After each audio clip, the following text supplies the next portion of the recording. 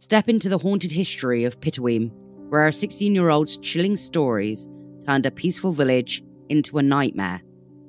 In 1705, as a result of some wild stories told by a 16-year-old boy, 3 people died and others were cruelly tortured. Patrick Morton, the son of a local blacksmith, made allegations and accusations of witchcraft against some of his neighbours in the scenic village of Pittenweem in Scotland.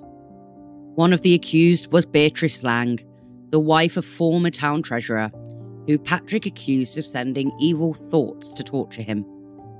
No one thought to question his story, and Beatrice was incarcerated, alone in a pitch-dark dungeon. After 5 long months and several trips to the torture chamber, she was freed, but died soon afterwards, alone and friendless in St Andrews. Another man accused by the boy was Thomas Brown. He starved to death in a dungeon. The third person accused of witchcraft was Janet Cornfoot. She managed to flee from her torturers, only to return home and be recaptured. She was caught by a mob in Pittenweem on the 30th of January 1705, and beaten and dragged by her heels to the seafront.